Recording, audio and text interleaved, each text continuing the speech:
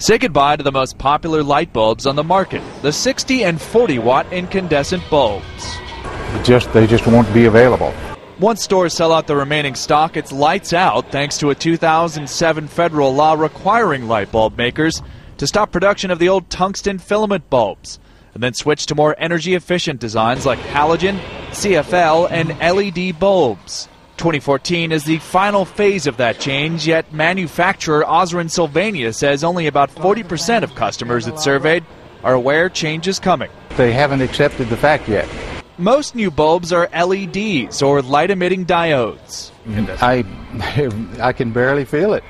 As light specialist Bob Rainwater demonstrates, they generate much less heat and eat much less power, which is fine by some customers. But the biggest thing for me is my electric bill.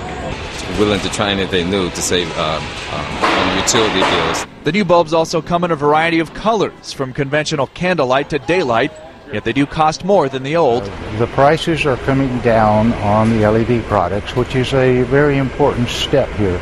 But retailers say the cost savings add up over time because the new bulbs are supposed to last longer. John Moan, Associated Press, Dallas.